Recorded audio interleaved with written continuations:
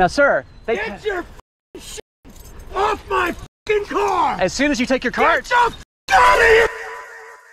He's in my fucking tower! You son of a... You're an evil goddamn demon! Oh, I'm not bringing this to camera in their restaurant ever again! No.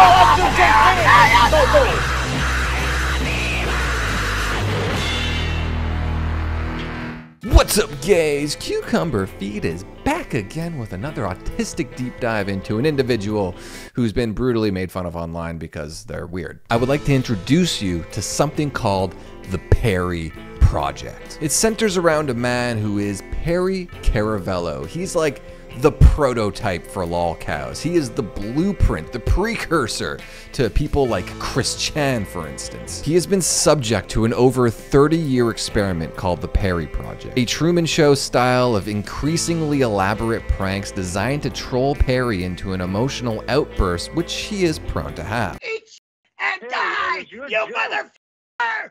Die! Die! Die! For over 30 years, comedians, actors, directors have all been trolling Perry simply because it's funny. In more recent years, he has transitioned into a full-time streamer, so content creators and fans alike have been able to participate in the project as well. Perry has never really been able to piece together this grand conspiracy and the reason why everyone he's interacted with for the last 3 decades have been trolling him, as well as who is the mastermind behind it. The Big Three. Like all the lol cows that came after him, Perry shares a lot of the common traits that kind of lead to their downfall. A low IQ, low social intelligence and emotional intelligence, narcissism, some level of autism, and, well, just a mental illness. Generally, this cocktail of personality traits leads them to not be fully equipped to handle any type of adversity, resulting in confusion, anger, and aggression. And while Perry shares many of these traits, it is worth noting that in 1997, at the age of just 16, he'd find himself in a car accident, leaving him with major brain trauma. This is probably a primary factor as to why Perry is Perry. Also, there is the case that he's just mentally ill. Maybe both. Perry started his stand-up comedy career in 1982, modeling himself after the explosive and bombastic Sam Kinison, giving him the nickname Scary Perry. He would quickly draw the attention of Comedy Store paid regular Don Barris. The duo would also start hanging out with Tony Barbieri, aka Mole, forming the comedy troupe The Big Three. The group would travel the country grinding as comedians for years, and in 1992, 10 years after they met, Don Barris would start the Perry Project, an experiment to f*** with his friend who was gullible and easily angered. Windy City Heat. Perry would break into Hollywood, igniting his dreams of being a movie star. And by break into Hollywood, I mean Don Barris would use his connections to get Perry work as an extra to humiliate him. For example, here's Perry as gay inmate number 2 in 2002's Austin Powers Goldmember. Hey man, I know guys on crack that makes more sense than you. In 2003, we'd see the release of one of the greatest comedy movies of all time, Windy City Heat. It was a made-for-TV movie that aired a few times on Comedy Central, flopping, but later establishing itself as a cult classic. Windy City Heat is a noir crime drama where Perry stars as Stone Fury, a sports private eye. Yes, a detective that exclusively investigates athletic-related cases. Or at least that's what Perry thought the movie was about. It was actually a behind-the-scenes documentary about a low-IQ, struggling comedian being tricked into thinking he's starring in a summer blockbuster which would launch his acting career to A-list status, even though the movie doesn't exist. Everything and everyone in the movie is in on it except for Perry. Everything being filmed, everything behind the camera on the production side was all an elaborate scheme just to piss off Perry. For example, here's a scene where Perry is instructed to guard a craft service table by the director, Bobcat Goldthwait. I was instructed Boring. to not Can I allow... tell you what? Let go. I was instructed to not allow you to have anything on the table because the money man for this movie is coming. The best way I didn't even want it. to impress him is to show him this beautiful table. One moon pie, one moon pie.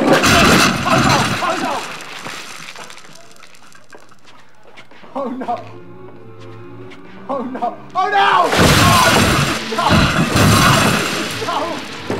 What happened? Oh. This is outrage! I put out all money. The movie is over. What? It's canceled. It's your f***ing fault, you son of a bitch! Stop! Don't be crazy, man. Perry, come on. Mole is not a human being. He's a fucking little bitch. He's a child. He doesn't know how to be a grown-up person. I told him to stay away from the table. Look at that son of a bitch. You got a f***ing dollar in here. And you'll get the f*** off of me. There's so many hilarious bits in this movie. I'd recommend checking it out. It's actually free. You could watch it on YouTube pretty easily. I'll leave a link in the description. It'll give you like a pretty good overview of the mindset of this individual. They just keep torturing and abusing this guy. They make him jump in a dumpster multiple times, doing like 11 takes or whatever it was. This isn't wet enough. We need to go again. We need more crap. More crap. Again? Yeah. They said we got to do it again, and I think we did it again. That scene we did about 3 or 4 times, and I was getting pissed. Hey, why don't you ask for a stunt double? And you don't have to do this. A stunt double? Do you want to get a stunt double? Yeah, thank you. All right, let's get Perry a stunt double. Perry almost never knew the truth about Windy City Heat. The big three got together to watch an actual edited version of what was filmed, and he never caught on that it was fake. Also, there was this freakout. Cannolis on the couch! No cannolis on my couch! But 2 years after the release, Perry would discover the internet and finally piece together that it wasn't real. Perry would start making media appearances post Windy City Heat, where he'd be trolled relentlessly. Here's a clip of him on a radio show in 2005. Jimmy Kimmel, Adam Carolla, and Johnny Knoxville were there. Knoxville told Perry if he put a mousetrap on his penis, he'd give him $10 million. Okay, you gotta do the other. No! Put your penis out. What is enough? Put your penis out. What is It's $10 million. Of course, he'd never be paid a dime, and Perry unsuccessfully sued Knoxville, Kimmel, and Carolla. Perry would make an appearance on Jimmy Kimmel in 2009, where his mic kept cutting out, and they had to use the boom mic instead. Oh, you're on TV, buddy! It's me, your old buddy Mo! Are you talking about your boyfriend, Richard Heine? Wait a minute. Perry, what? Look at this, Barry! Look at this, Mo! Get off! Jimmy's gonna be so ticked. Perry, just sit down! You're on TV! I got his fanny back! I got his fanny back! Perry, just sit down! Perry, just sit down! All right. I got the fanny back! It appears that we've lost. The band would get back together in 2010 for the Big Three podcast. It came to an end in 2015, but in that year came its best moment. Earlier in that year, Perry was tricked into joining NAMBLA, the North American Man-Boy Love Association, which is a real thing, by the way. Maybe I should make a video on that. Subscribe to find out. Hello, NAMBLA members. As the South Park representative... Hold it right there! Nobody move! What's going on? All right, sickos, where are the children? What children? This is NAMBLA, right? Yes? The North American Man-Boy Love Association. What? No! We're the North American Marlon Brando lookalikes. Oh, crap, we've got the wrong NAMBLA. Oh, damn it, I'm in the wrong place. At the time, Perry was tricked into thinking that NAMBLA stood for Negative Allegations Made Behind Legendary Actors, a group which acted to fight back against cancel culture. Perry proudly displayed NAMBLA bumper stickers on his car until he was told what the group actually stood for. And lucky for us, he found out on an episode of their podcast. Whoa, wait. Right now, a few seconds ago, Don Barris just wrote, Perry, what are you doing? This makes you look like a bigger freak than your freaky publicist. Oh, fucking asshole he is. Do you know what you've just joined? Yeah, I do. It's the North American Man-Boy Love Association. If you don't believe me, check out this link. North American Man-Boy Love Association? What?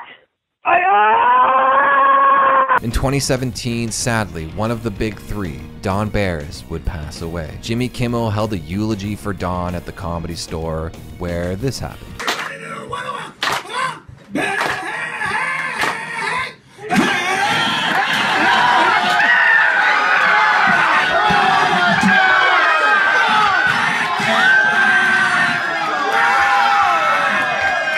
Who told you guys that I was bad? Who told you I was bad? Live. In 2020, Perry would jump on the streamer bandwagon, which has led to a nearly infinite amount of hilarious clips. His viewers sent chat donations in exchange for him to perform tasks that always go wrong. Like when he was offered $50 to unwrap all the bananas in his house. You! You're not getting my fucking bananas! Hey, Perry, that's the offer. It's $50 and you can buy... Forget about it! Hey, Perry, stop. Hey, Perry, pause for a second. Pause. You're a lunatic. You're throwing this shit away and I'm into the goddamn stream! The old ketchup in the hat routine. It's coming out of the sides now. You think I'm doing great, but you're turning my house into a fucking fiasco. No, your house... a mess. It's gonna take me 3 fucking days to clean up, and this weekend is supposed to be a holiday weekend, and I gotta stay home and clean. F you! And the time he learned how to twerk.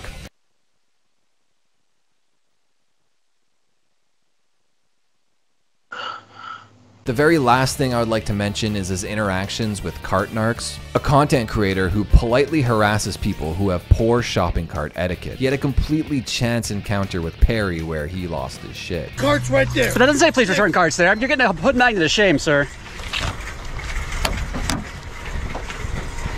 Now, sir. I will as soon as you return your cart. Would you like a magnet instead? Now, sir. Get your fucking shit off my fucking car! Kick your fucking ass! No, you weren't. How old are you, sir? I'll beat your fucking ass! Sir, bitch. Look. I'll beat your fucking ass! The video came out in February 2022, but it really started gaining a lot of traction on Twitter in 2023, leading to the two being guests on comedian Chrissy Mayer's podcast in July of 2023. Excuses they now have. Well, here we go. Hello, Perry. You're in deep shit with me, girl. What? Let me put you in the middle. So, wait, let me put... I'll separate you. I'm in deep shit with you? Why would you put this on your damn show? Because I like what he does. I like what he does. Oh, he's a cart narc. He likes to fucking bother people when they're busy. No, you're not that. What are you busy doing that? What were you busy doing that day? Shopping. You were not busy. You're not a busy person. I can look. You're not busy cleaning your house, obviously. Look behind you. Oh, nice. Well, this is called work. He gets a lot of packages. He gets a lot of packages, Sebastian. Yeah, I see a lot of popcorn tins in the background. That's your work. He gets a lot of things sent to him. Been given to me years ago. Oh, okay. So just leave it on the dining room table like a slob. All right. Perry's a beautiful maniac that is a farm of hilarious content, but unfortunately, he doesn't possess the mental faculties to understand the joy he brings to the world. And if you've been watching this long, thank you. I appreciate it. Like, comment, subscribe, because I'm gay. Bye.